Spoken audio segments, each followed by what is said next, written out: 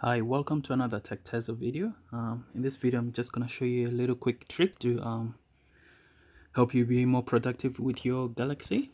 Some of you may already know this one, but I'll show you how to do this one. So have you ever had a situation where, say, you're browsing something and you wanted to copy different bits of text?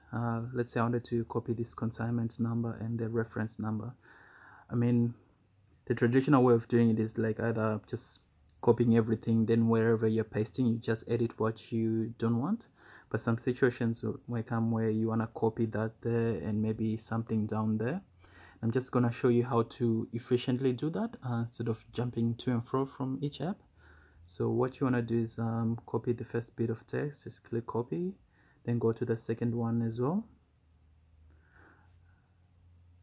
long press on it and do a copy.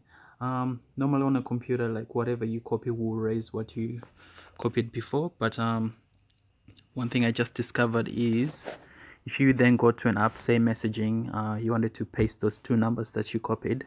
If you're using the default Samsung keyboard, if you long press on that, if you don't see the option, you sort of want to click onto this one here.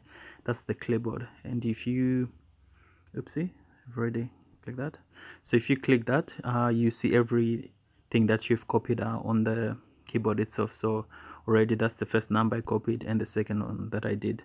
So not only does it copy text, it does pictures as well. So you could copy multiple things on a different thing and paste them all at the same time. So you don't have to worry about it being erased or anything afterwards. So yeah, that's all what this video is about, just to show you the quick clipboard and how you can copy multiple things at the same time. Thanks for watching. Check you out next time.